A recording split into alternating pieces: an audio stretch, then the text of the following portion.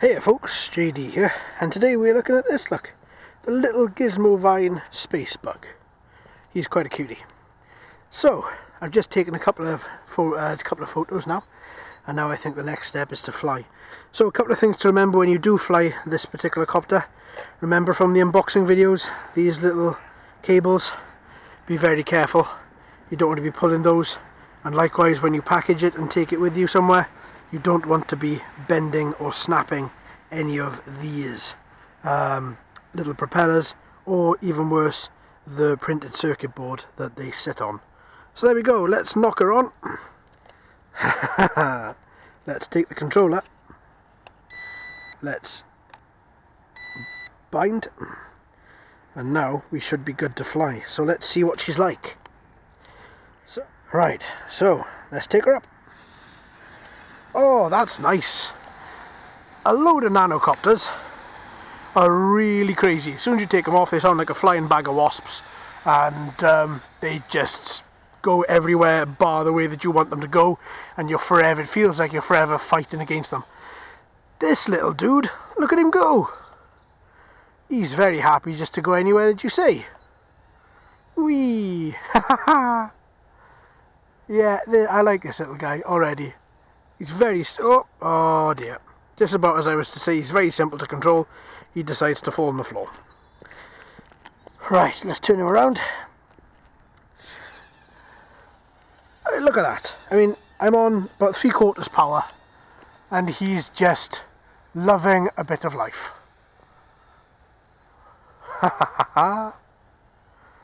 Let's turn him around. Oh, he's so slow to turn.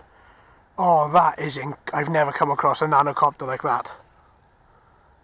Okay, let's land him over there, and then I'll see if I can show you, if you couldn't see him turn, because obviously I imagine it's quite difficult to see something as small as this flying quite a way away. So, let's take him off, and let's see. So let's take him off, let's get him up to a good little height, and then let's turn him around. Looks like he can do with a little bit of trim. He's damaged somehow. Let's reset the controller and reset the bug. Oh yeah, look at that. Look at that bend in the PCB board there. Or PCB rather.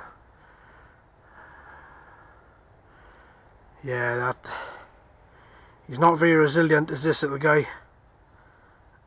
He does seem to be suffering quite a lot. Okay, so let's knock him back on. Started off so positive. Oh, actually, yeah, don't know. I'm not convinced. He's kissing the floor quite a lot, and he's 3/4 the way on power. But look how slow he turns, and then loses control. That wasn't me. Yeah, I think this little guy somehow might be damaged. I mean, he didn't come with a power cable. I had to use one other one, so maybe he was a return. I'm not sure. I don't know. But I mean, he's handling okay. You can see if I show you what I'm trying to do now with this controller. Okay, he's acting pretty good. He's acting pretty good. Maybe it's because we're looking at the controller, folks. Okay, let's bring him down a bit. Whoa! Right, let's turn him around to me. Again, he's so slow to turn around. I've never come across any quadcopter, actually nano or full size, which turns around as slowly as that. Oh, come on. This guy is very... I started off by saying he was very easy to control, but unfortunately that has altered. But he did have a bit of a bad landing over there, so I'm guessing that maybe that may have done something to him. I don't know. I don't know. I mean, he doesn't look to be... his motors don't look to be out of alignment.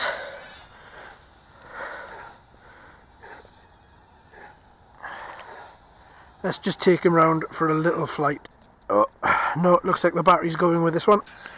So let's take him up, up, up, up.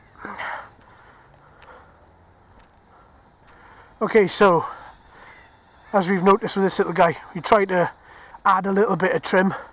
He goes bananas, and the flight has to be stopped. You don't add any trim. You've always got to be pulling back like I am. But he flies okay. He flies okay. I mean, I'm quite disappointed in the quad anyway. I mean, I never really expect too much from the nanos, but I think the ones I've flown the past couple of weeks have been that responsive. And this guy, I mean, this guy would be fantastic for beginners. He isn't fast by any imagination. He is quite quiet as nanos go. He's losing power. Okay, let's land him. He's losing power, so I just thought I'd land him there for a second. I think overall, I think this little guy is great for beginners, as long as you just are made aware that he's quite fragile on his propellers and on his propeller arms.